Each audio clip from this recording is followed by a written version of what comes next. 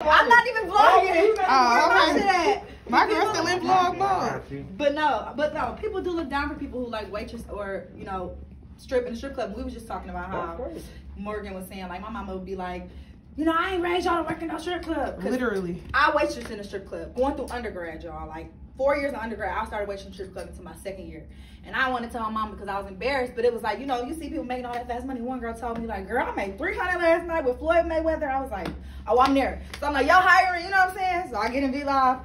So it's like, I learned the different environment and the different game of it, but it's not a bad thing. Do not think it's frowned upon to work in a strip club. If you want to go waitress in a strip club and make your money, do it. If you want to go dance and shake your ass, because if I knew how to shake my ass, you better believe I'll be doing some one night only for my birthday. And I was like, okay, it's all I know how to do. Like, what you doing? I ain't doing nothing. So I'll be going myself. That's why I'm waitressing. But I would be dancing. But I'm saying though, it's not something to be ashamed of.